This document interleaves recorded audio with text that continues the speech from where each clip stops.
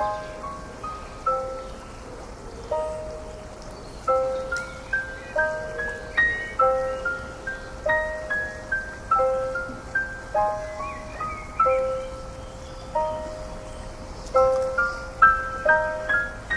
have a lovely evening fishing down there. There's good sea trout leaping. That happens really. Finishing the night with a lovely sky and sunset's going down. We're going for a pint.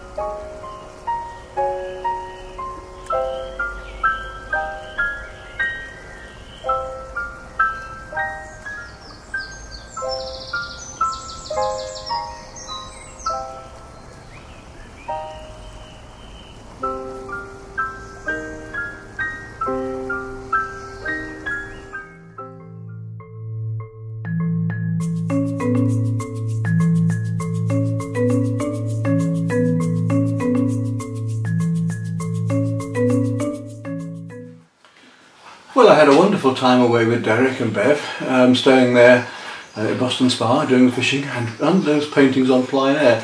But at the end of one of the evenings fishing, we had a beautiful sunset. We had a couple of beautiful sunsets. One particular one, it was a Poppies. It was in fact this one, which I'll show you now on screen, and absolutely lovely. And I thought, well, I thought it'd make a nice oil. I thought I would do a pastel with water again. I know one of the viewers on YouTube said the other day she wasn't keen on the look of that because it was neither here nor there, but a lot of people have given positive compliments.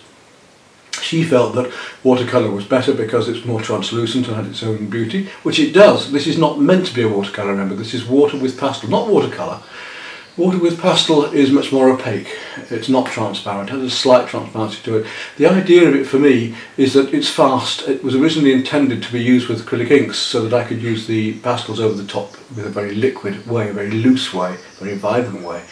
And her second comment was that it wasn't so vibrant as pastel, which I disagree with. I quite understand that it's not like watercolour, but it wasn't intended to be. It's intended to be with its own beauty and looseness. So what we do here is we build up the base colours with the water and pastel, and those base colours become fixed when they're dry.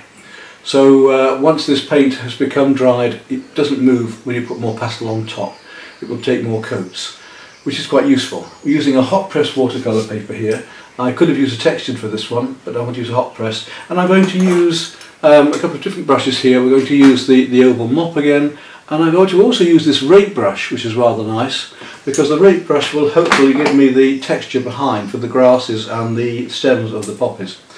So the wash brush will be there to blend in the underpainting to get the base colours for putting the other colours on top of. And we should get as vibrant a picture as with pastel paper, if not more so.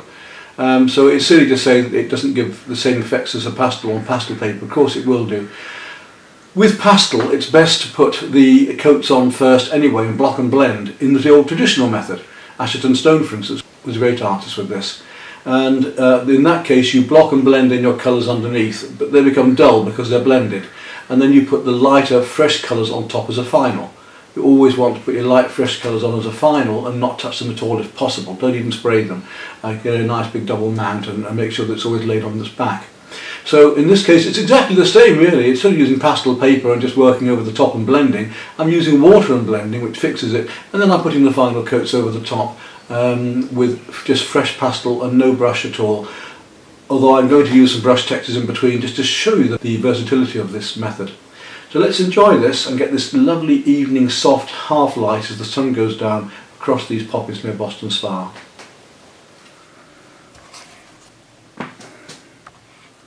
Right, let's make a start on this work then. Now, you can put water on first and then the pastel, but it looks very dark immediately. It doesn't blend as well. I'm going to put the pastel on first, and for my base coat, I want a nice soft blue-grey. So I'm going to add this on to work out where things are going to go first, but with the grey, in fact. Let's have a look now. It's just above halfway here. Our trees. with the horizon line, so the horizon line's about here. I want to get that the same both sides. So 1, 2, 3, a little bit. So there we go, 1, 2, 3. That's going to be coming right across here, almost level. Just work out a very light composition with the drawing first, just so I know where my shapes are going. And again, about a third up, so about here. We've got the tree coming over. About halfway here.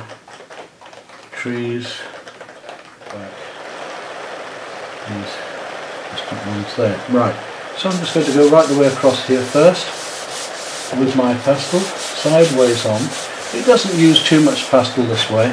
That, as I say, as I was saying just now, I do want to finish up with my final coats not being water at all, or not being smudged at all, just maybe a little blending and that's it. With that one. Now on top of that I want to lay some very light blue, some turquoise, some very light blue turquoise. Which will blend in with that. I mean, I could, if I just smooth that in, look, you get the same. You can see you could almost do it with the pattern paper alone. This hot press is actually more like a knot. It's got a very slight texture to it, and I would have preferred a smoother surface, but I think we're going to get by. Right, now take the water and blend it. Now it goes very, very dark when you blended it first. It seems far too dark, but it will dry a lot lighter, and you've got to take that into account. It will dry back to the original pastel colours. And so all I want to do at the moment is just get these background tones in, which I can work the lighter over the top or the darker over the top afterwards. I'm going to go right over the trees here because they're going to come through slightly. Get the water going. It dries very quickly, especially in a warmer day, which this isn't. You can hear with the rain behind me at the moment, it's quite a wet day to say the least. And then blend that right up. You can see, treat it just like a watercolour. I'm not saying, well, that lady mistook, that this is a watercolour. It's a water and pastel technique. Why, just because I'm using it with water, they take it as being anything like a watercolour. It's not. It's got a lot of the same beauty in the fact you can make it very fluid and loose, and you can use the brush to make different effects. Right, so I'll just let that dry off, and then I can work my pastel over that. Now coming down to these colours here, again we want to get some quite dark greys, warmer dark greys, and I'm going to mix two down here. I'm going to come in with quite a warm grey, green grey at first here, all the way down. You see what happens when you go over the wet, it goes slightly stronger. I'm just letting that break through the surface here. And you can see what happens with the effects of the wet over the dry over the wet, like that. Right back into the distance here. I'm going to put some bluer colours over there later. This is just to get me started. All the way through, down to here. Now I'm going to bring this darker colour right through in a minute with the brush. So there we are, that's nice and dark. And again, take my water and brush. Just blend that. You don't need too much water on this one because it's not a very big area. Don't worry about things spreading down like that because we're going to go over that with pastel afterwards. It's a very forgiving way of working. If you make a mistake, you can go back and correct it very easily. It's a very fast way of working, which with an impatient person like me, which Derek will appreciate, is necessary. I get bored very easily. You know, it's very fast, which means I can capture this before the scene changes too much. Coming up into that tree there. I'm going to put some light back in. I'm going to cut back into this painting later, so don't worry about those trees not being absolutely correct. Won't matter.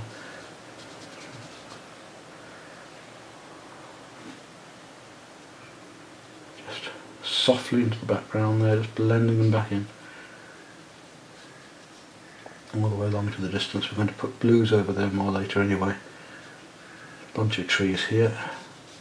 So you can paint them in. I mean, I could quite happily paint in a line somewhere else because I've got it on my brush. It's just acting like watercolour. It's saying it's not watercolour. It's you know, it's the same techniques in some ways. I'm not painting transparent paint then. So if I want to, I can come back into here and I can just start to mark in some of the other areas. Bring trees down. Draw over. It's just giving me more versatility. Right down to here, to the foreground, a bit more of the foreground. There we are. You get some nice effects. You see the watercolour granulation type effects we're getting there as well as it trickles down. It's quite fun.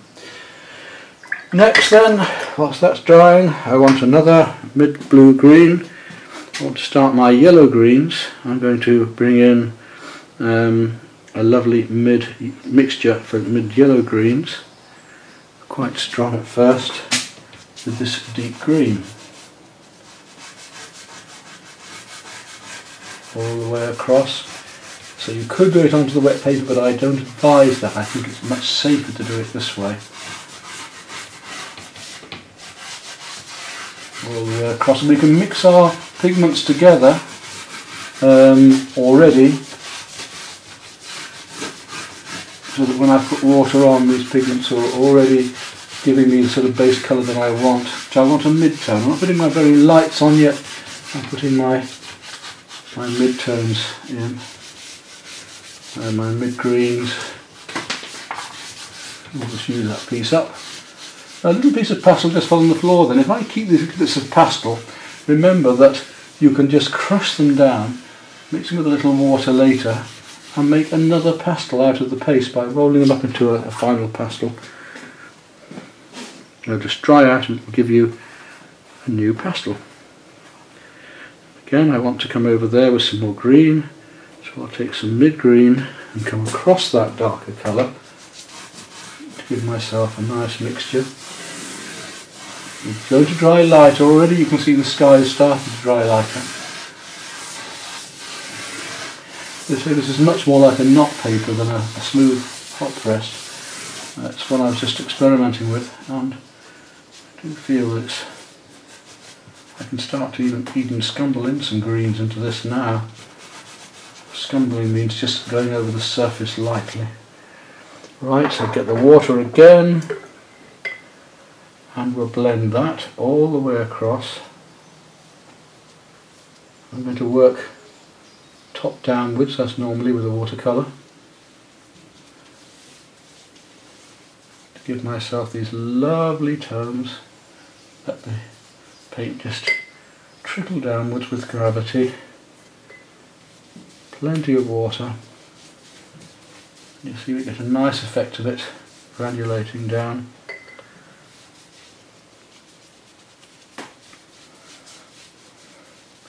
Of course, you've all got your own personal preferences. The lady that didn't like the earlier one and felt that pastel was better, as he said, as pastel can be done, and watercolour better for itself. It's all personal taste. I can't see the difference actually in using the pastel this way onto watercolour paper and building up than on pastel paper, but if she can. What worried me was the sort of innuendo that that there's only one way to paint and do it well, and that's rubbish. There are so many ways to paint. Now I'm going to take this paint off here, this green, and start to put some into the texturing here before I put cools back in there, so you can see you're painting with the pastel. Let that come all the way through, blending it down. We've got this evening scene where the colours are blending together more. There's quite a nice texture there, you see, of the paint coming down to give me this trickle, this idea of the poppy stems. Let that dry off completely, and I'm going to start to come back in. Now, whilst that's drying, I am doing an experiment here. So I'm playing around with this rake brush, and you can see I'm going to drag these colours now through already the rake, but I want to start to get the feeling of these tangled stems already. I'm going to drag the rake, this nice big rake, all the way through here to start to get those tangled stems. Experimental, I like to explore a lot, I like to learn new things, not only from other people, but if I don't explore myself, where am I going? So that's quite effective, isn't it? I quite like that idea.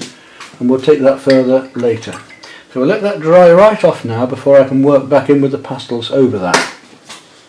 Well, you can hear the rain still pattering on the conservatory roof outside. It's nice to have a painting like this to work on when things are so abysmal, isn't it?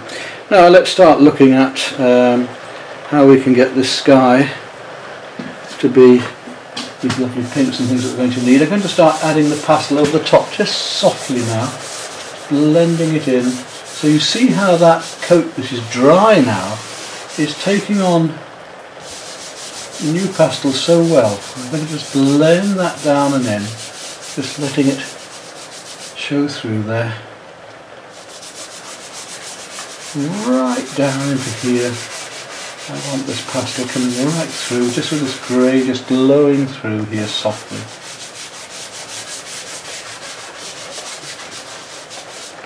And I want to blend that in. I really don't want too much of the texture showing through. This is why I wanted a hot press paper for this rather than this in between texturing, which I don't really require for this job. It would have been nice for a snow scene, but I'm not impressed with this. It's meant to be a hot press. Plenty of pastel on there because I want to really blend these colours in softly together.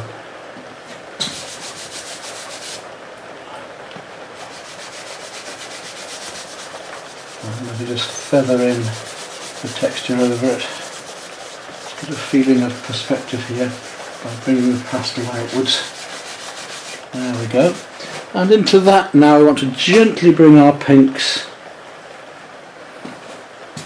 Start blending in these very gentle pinks put through it, just scumbling over the surface very, very lightly. Scumbling meaning just dragging the pastel across the top, or a brush, almost dry brush across the top. You get this beautiful effect of the glowing pink. Now I don't see any difference in that than in using the same pastel on pastel paper. Quite honestly I don't, because we've got the colour glowing through. Remember that pastel papers are a bit dangerous in that the colour will lighten later.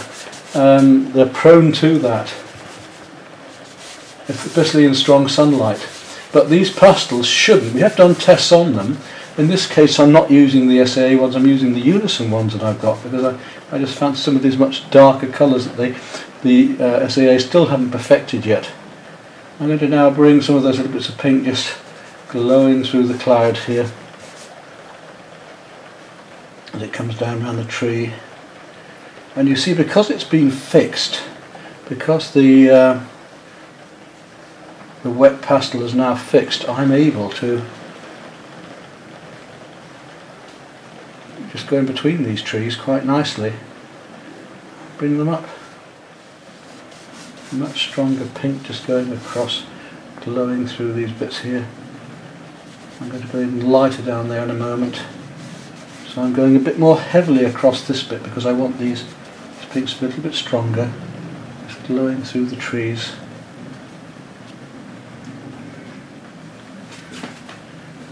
Lovely effect we can get, and it's so easy, it's so simple, it's so nice.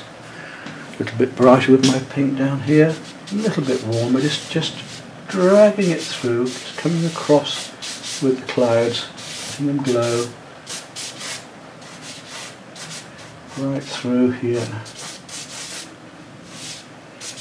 little bit stronger up there.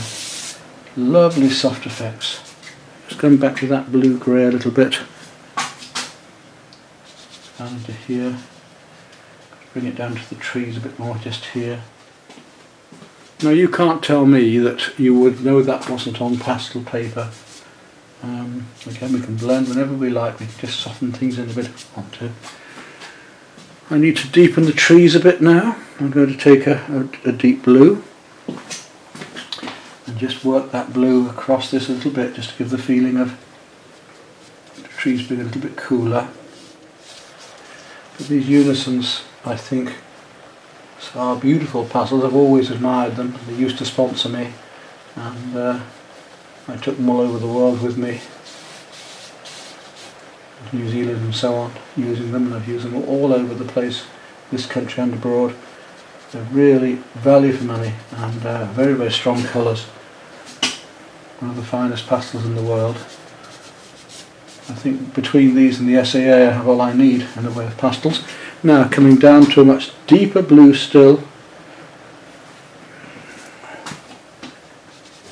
Really quite dark, and I'm going to actually mix a little bit of black with this in a moment. I don't usually use black, but I just want to bring these colours down a bit more. And I can blend that. I want to soften and deaden it a bit. I'm working lights over darks and darks over lights, which is one thing, of course, we can do with opaque paints, is we can work them either way, backwards and forwards, and if we're not quite happy with what we've got, it means that we can improve it or change it. See the strength we can get by working up these from mid-tones to darks. Now, as I was saying, a little bit of black, a little bit of warmth. There we go. I'm just going to add this is actually an even deeper blue I'm putting on now, but a bit of the black as well into it, just to give that, the black has a certain, I don't use black much, but it has a bit more warmth in it. And look at that effect we can get now of space and distance. Just going to come back with my light blue a little and just bring some of these little bits of light back through the tree. Again, we can go backwards and forwards, putting these bits in, settling down into here. So I've done my mid-tones and my darks. Now I'm just going to start to bring in some of this lighter colour through the tree. And then we've got to go much lighter still to a cream. Down here next to these trees we've got some very, very light, where the sun is just going down over the top. There'll be a bit more warmth to this in a moment as well. Quite large this there. But here we've got some streaks in the sky.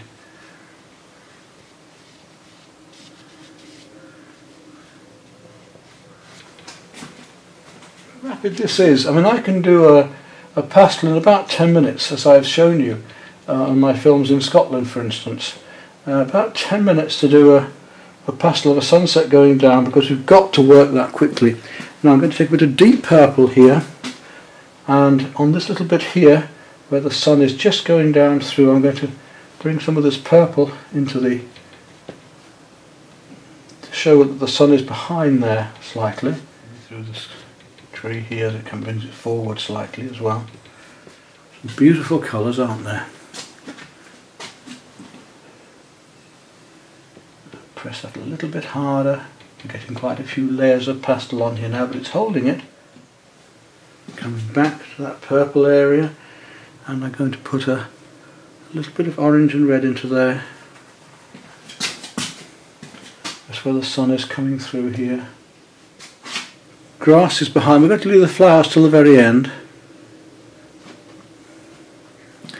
Just want to drag across a little bit of warmth here and there.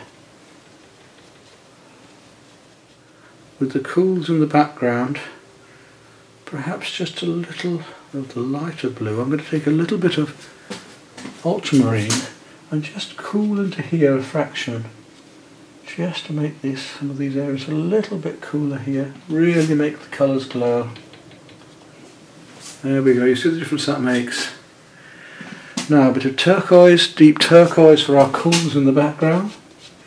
And I'm going to bring some of that just lightly through here, this misty effect, and a wee bit of pink just across that, not much, tiniest touch of pink just glowing across the field. Right, I'm going to start texturing now with the, in just a moment, put a little bit darker on that deep green. Where's my deep green gone? Just a bit of blue and deep green. There's a hedge just coming across here that I want to get back in. And go back with my deep blue. Just put a bit of that blue amongst it, otherwise it's too warm. Right, going to go on to the grasses now. I want to work those up with darks and lights, and I want to use my fan brush a lot more in a moment. You can see I've already got some texture in there. Let's start to bring in some of these deeper greens first, especially down here. Quite new techniques. I'm experimenting all the time, trying something that it doesn't work with Pastel. We can always go over it again, so I'm not going to make a total mess because I know I can work over it. And if it does, it's only a sheet of paper, and if it does work, well, I've learned something new and I've got a good bit of work out of it.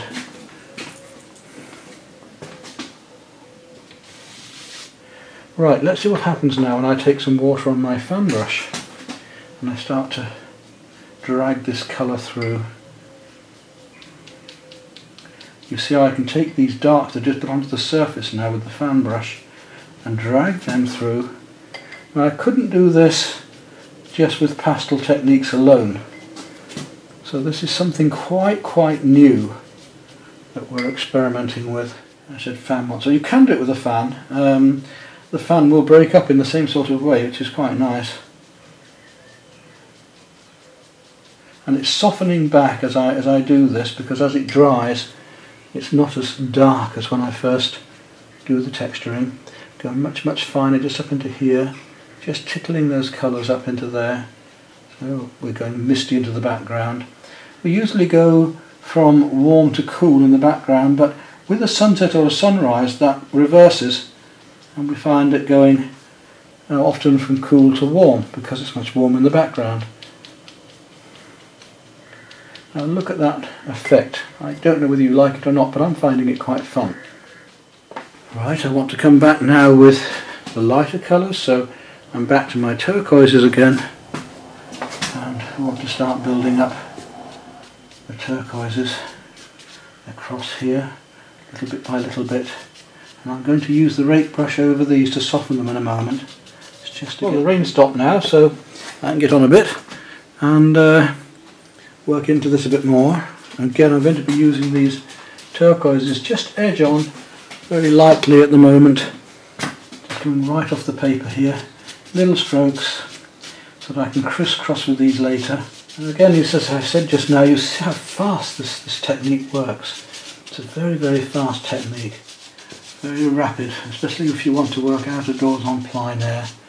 Again, I'm going to just drag that across the surface like this,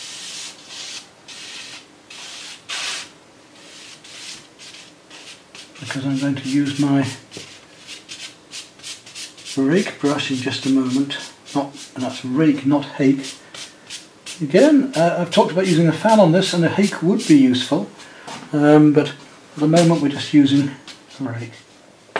And also I'm going to take a little bit of my slightly deeper green and just add some textures of that in here and there. Right, and again come in with the water and we'll crisscross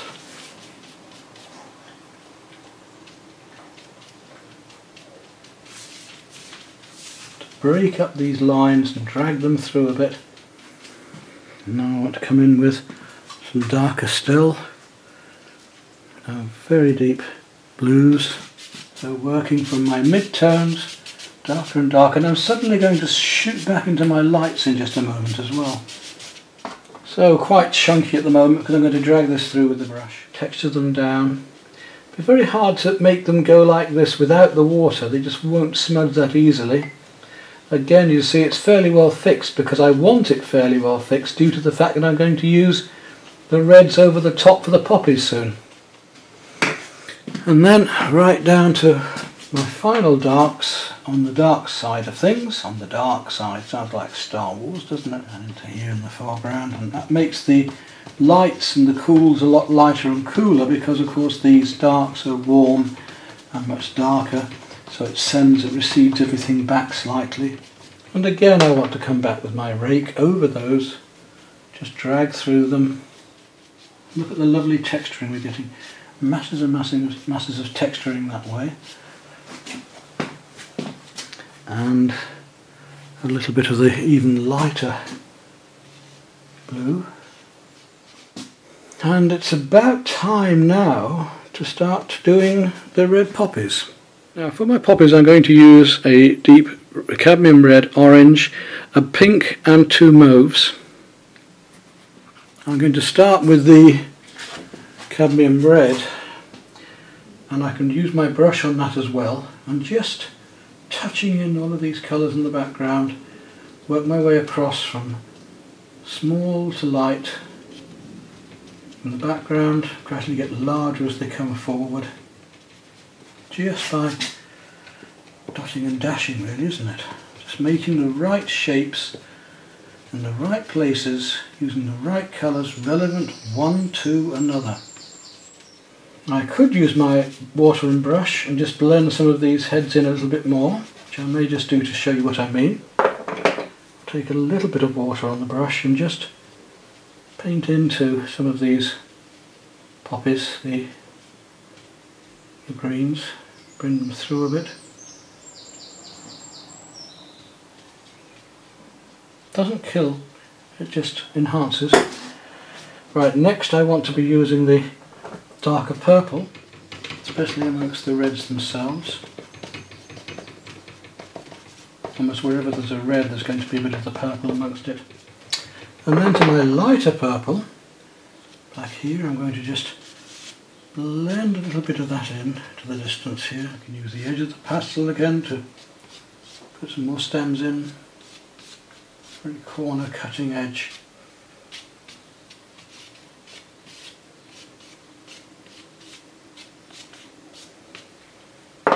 Come back to my light green blues and just, now I've got the poppies in, just go across a few of them with the stems. And while I'm at it, we'll take a very light green, a much warmer green, and let's really brighten things up in places now by putting a bit of the orange in. So it's catching the lights up here. Right, back to my rake brush again. We'll just come through some of these slightly lighter pink still in places.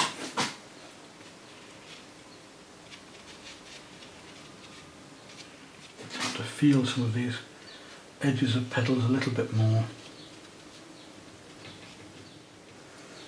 Do you know, I think we're nearly there. I'm just putting more deeper blue in here to link with that bunch of trees in the middle. Again, I'm going to use a bit of the colour from the sky and put a blue-grey in here to some of these spots on the stems. I'm going to put a little bit more warmer green just from 1 or 2 places. And I'd say we're about done. Signature. A bit more of that in here against these blues, against these reds, I'm talking about blues. Just blobs, dots and dashes really, isn't it?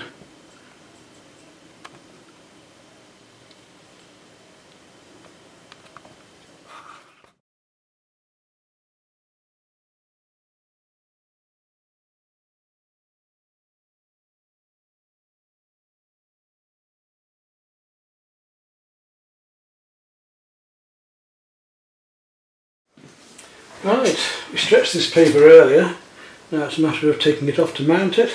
So I'll just take my knife, find me the edges, go that way around.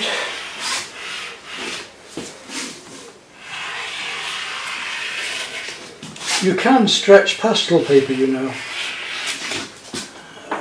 if you wanted to get a lovely smooth tight surface. I've never actually needed to, but it is possible. Lift this off, there we go.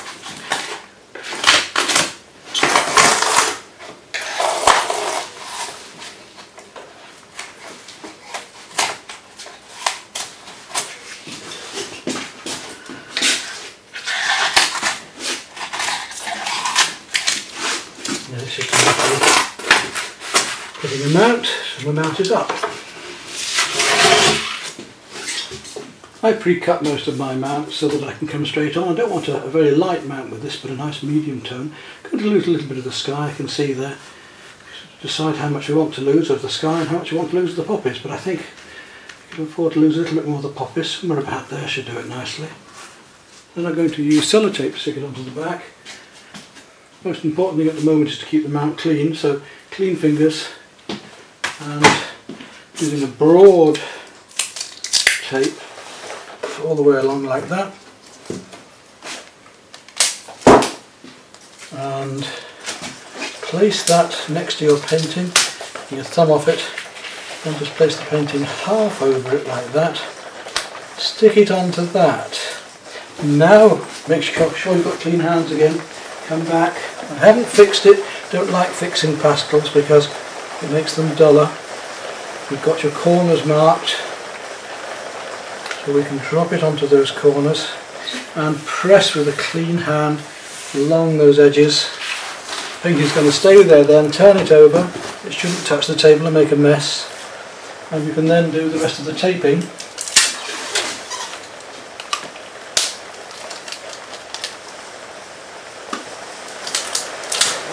Turn it the other way up again, and we're going to now put some cellophane on. That's a big roll of cellophane, take away the painting, and roll out the cellophane. Make sure you've got enough to go around the painting, so a bit more than I expect to have there. Lay the painting upside down on that, like so. Fold around your excess, like so, and bring over this part that just overlaps. Get some scissors, trim it off.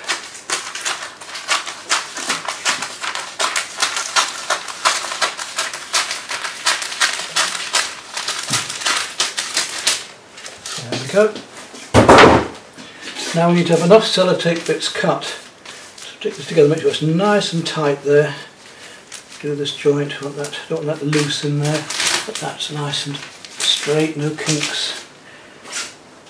Let's see if we can get some nice hospital bed corners, and you can use smaller tape if you want for this part.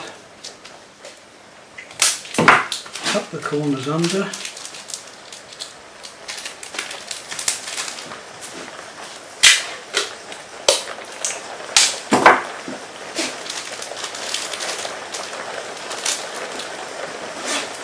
Right, cellophane's on, so we've got a lovely picture protected. Well, there we are, our finished painting in pastels using water and pastel. So nice and vibrant, far more texture than you can normally get with just an ordinary pastel itself, and you wouldn't know it was at standard pastel technique, I don't think, except that it goes a stage further, and I've shown you how to mount it as well. So there we are, a matter of an hour or two, way I'd work out of doors in the same way, nice and loose. Hope you enjoyed this, and I hope it helps you to make some lovely pastels as well.